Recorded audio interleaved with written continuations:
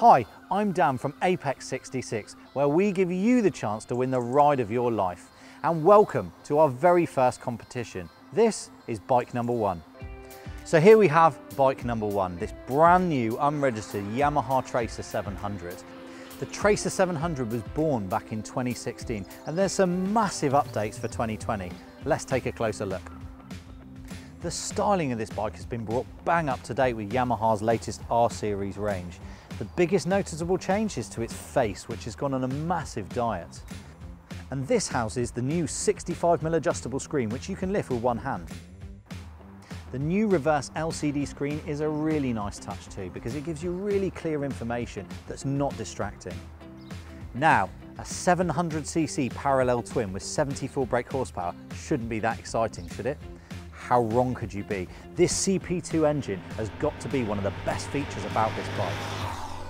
CP2 stands for cross-plane twin, and unlike a normal flat plane crank, which the pins are 180 degrees apart, these are 90 degrees apart, and that means a much shorter firing interval. For you, the rider, that gives you a much clearer feeling of torque from the engine, which is really responsive and really easy to use. And for those of you that know what a cross-plane engine sounds like, I think you'll agree, it's pretty sublime. The Tracer 700 is a really usable city and commuter bike, but the engine just allows you to be as leery or as sedate as you want to be. Producing 68 Nm of peak torque, this engine allows you to be really lazy, which is absolutely perfect for Sunday riding. And another staggering thing about the Yamaha Tracer 700 is the fuel economy. Kicking its arse, you will do well to get it below 60 mpg.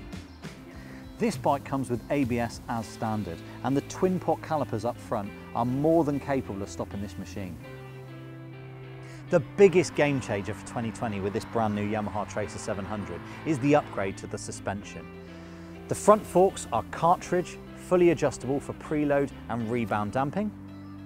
And the same goes for the rear shock. It's fully adjustable for preload and rebound damping for a much more comfortable ride. The neutral riding position of this bike makes it probably one of the most versatile bikes on the market today. The seat is thicker than the 2016 model, which makes it incredibly comfortable.